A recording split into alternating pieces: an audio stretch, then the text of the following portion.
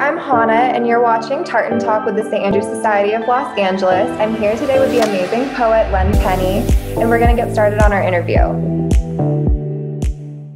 Okay, hi Len. Do you want to just get us started by talking a little bit about yourself and how you got started in your work?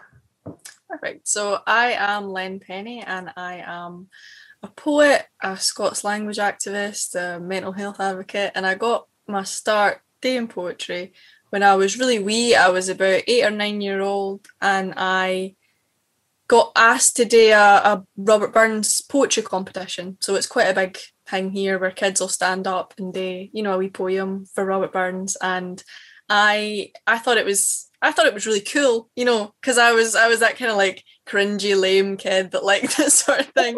So I would every year just stand up and say a poem, and I lost a load of competitions, and I absolute queen of competitions. I would stand up and I would lose, and I would come home and I would cry, and my mum would be like, "Oh, it's fine. It's just politics. They just don't know how special you are." And I was like, "Mum, you don't understand. They hate me." And then, the more I did it, the more I engaged with the language and the culture, the more I won, and the more I just absolutely fell in love with the Scots language. And because we'd always, spoken that way in the house, and then to see it elevated to such a literary sort of art form was just phenomenal for me, and it really inspired me to write my own stuff. So that's really where I take my inspiration is for Robert Burns and his work.